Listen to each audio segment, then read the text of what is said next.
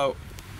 I'm coming to you from this countryside setting from on Snakes Pass. Look at the trees.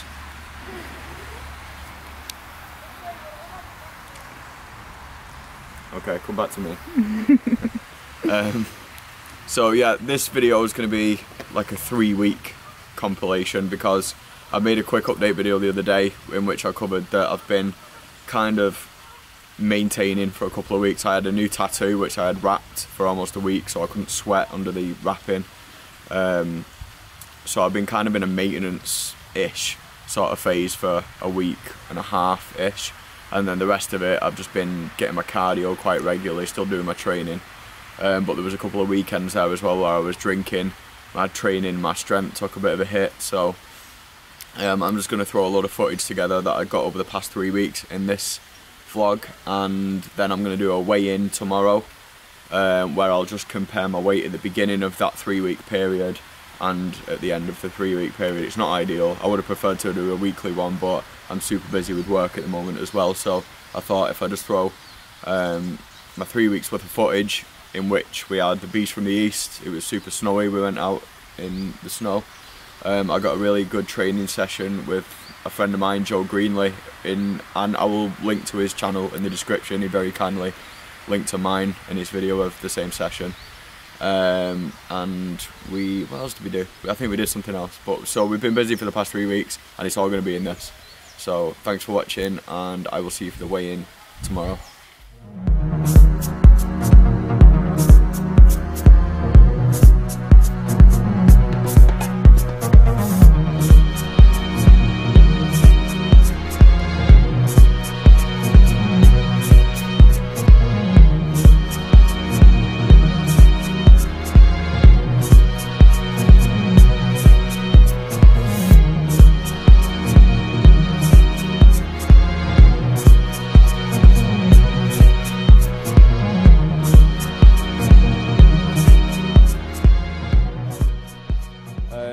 Week 6, going pretty well. We're snowed in today. We're in the northwest of the UK, so we got hit pretty hard with the snow, as you can see. So we decided to do a little bit of exploring while we got some time around the house. And it turns out that if you just walk around the back of our house, this is our back garden. And we've never actually been up here before, and it's literally like 2 minutes walk from our house, so that's pretty awesome. Maybe I'll do some more shooting out here in summer. So week 6 so far is going pretty good. My training is on point. The only thing that I'm behind with so far this week is my cardio. I've now only got 2 cardio sessions each week. Last week and every week before that it was 3 sessions of HIIT cardio a week. Now it's 2 sessions, 2 longer sessions of HIIT cardio each week. So that's the only thing that's changed. My increase in carbohydrates is still the same. I'm still at 200 grams a day.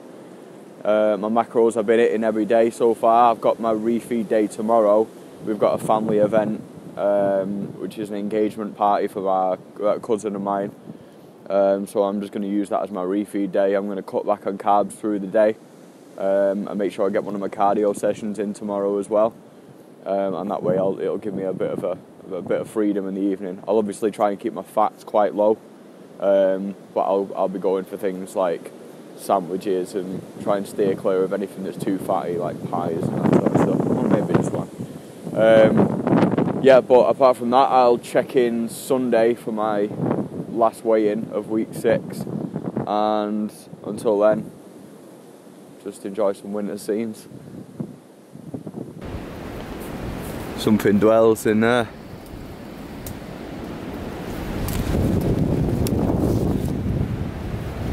There's a proper little fucking dugout. Weird. Hello again.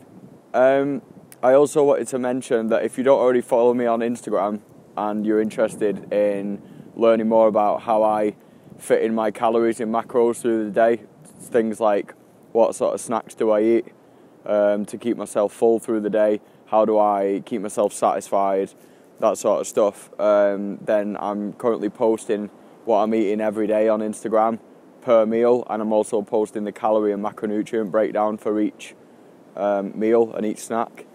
So yeah, if you don't follow me on Instagram already, you can follow me at DTB Lifts. yeah, and that's it.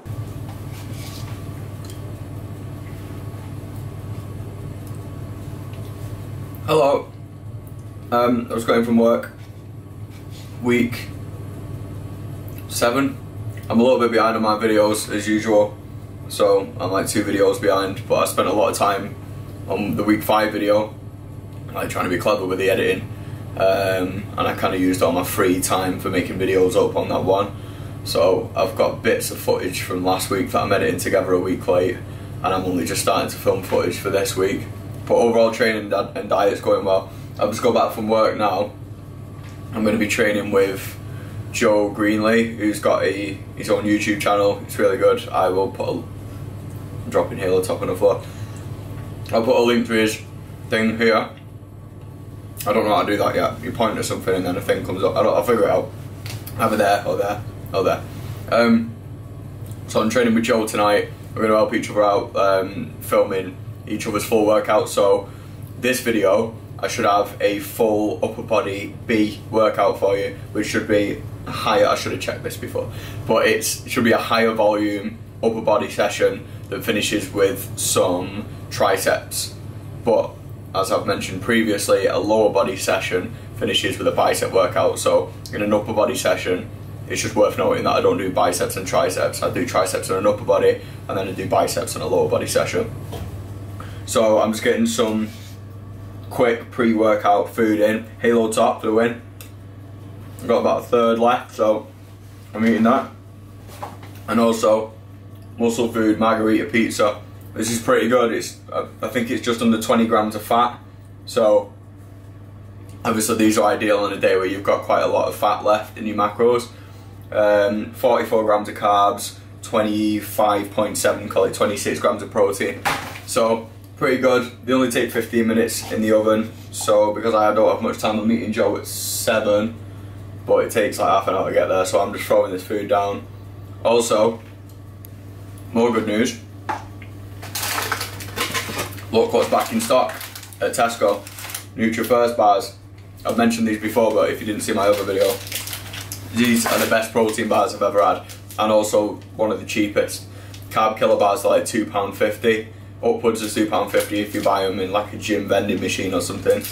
These you can buy from Tesco, they're £1.50 each. Sometimes they have special offers on as well, so you can get like 4 for the price of 3 or something like that. So if you buy in bulk, obviously you can save money. Macros on these, 277 calories, 9.9 grams of fat, 25.7 grams of carbs, and 21.1 grams of protein. So macro balance wise, there are better protein bars out there, but if you're willing to just save up a little bit of fat and a little bit of carbs and get a nicer protein bar down, this just tastes like a Lion bar. It just tastes like you're eating a regular chocolate bar. It hasn't got that weird, overly chewy, stodgy aspect to it that a lot of protein bars have, you know, where it's like you just have to chew and chew. This just tastes like a chocolate bar, and it's got 20 grams of protein in it, so ideal. And for me, eating things that I enjoy every day just makes the cut and the diet more sustainable over the long term. I'm always going on about sustainability and that sort of stuff, so by eating things like, you know, lower calorie ice creams, protein bars, margarita pizzas, the macros are generally, you know, more well balanced than a regular chocolate bar or a regular margarita pizza, and lower in sugar and that sort of thing, and lower in fat. But at the same time, I don't feel like I'm missing out.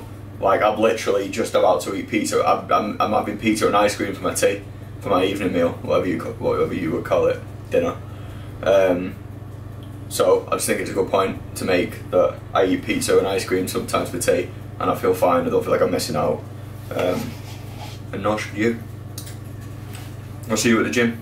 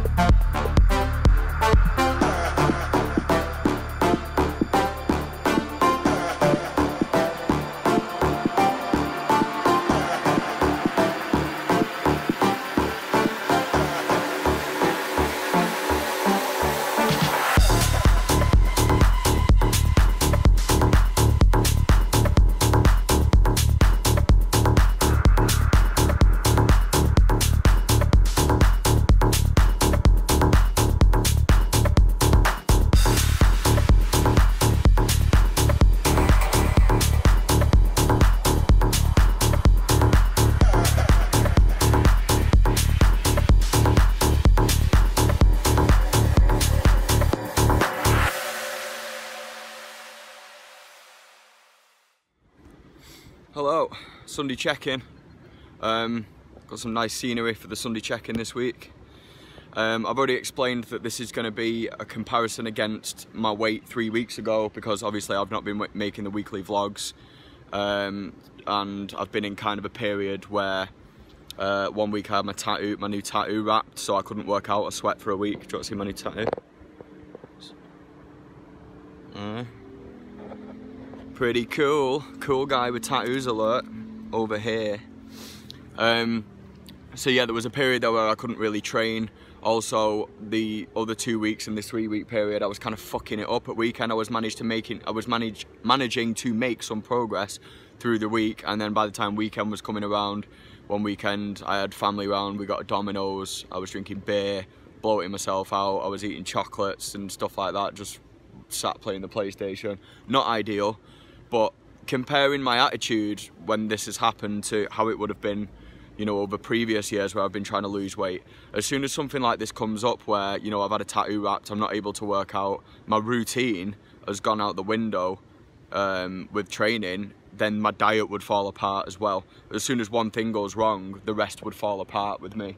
And this time that's not been the case. I have, like, you know, I have had beers at weekend, I have had pizza. I would be in a better position today if I hadn't have done that over the previous 3 weeks. But I feel that I am growing in terms of my attitude towards food, my ability to maintain a healthy kind of mindset and say, you know, well, I did have a pizza and I did have a beer, but that doesn't mean that it's off, like I fucked it, I might as well give in. I just got back on it the next day, and I'm looking forward to that long-term, the achievements over long-term consistency. So that said, my weight 3 weeks ago, on Monday 3 weeks ago, was 74.2. My weight this morning was 73.3. So I've still lost a kilo over the past 3 weeks. Again, I could have done better. I'm sure there's people out there that's perfect and super disciplined, and good for you. But for me, I'm growing, I'm learning, and hopefully maybe there's someone out there that has that same problem where, you know, maybe you get an injury or you're ill, and then you just think, oh, you know what, fuck it, what's the point? And you just jack it all in. So what I wanted to say is, if for whatever your reason you can't train, don't let that affect your diet. You know, you can still eat your calories, you can still go out and walk, get a few walks in every week, unless you've, I don't know, broken your ankle, in which case don't walk on it. Sorry that you've done that, and be more careful, you stupid person. I'm only joking, please get well. Yeah, that's all I wanted to say. I've fucked it up, but at the same time I managed to maintain and still lose a bit of weight. So, and also I think I've got some changes to my macros coming up.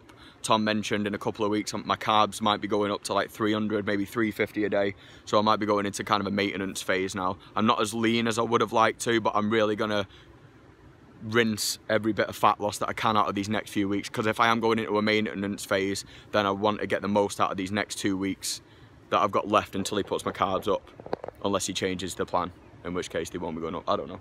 Anyway, thanks for watching this mega week. I'm sorry it's been a bit of a mishmash over the past 3 weeks. There's Beast from the East is included in this video. That's how fucking long ago that footage was filmed. But thanks for sticking with me. I will see you for weekly vlogs going forward, maybe. Thanks for watching, and bye.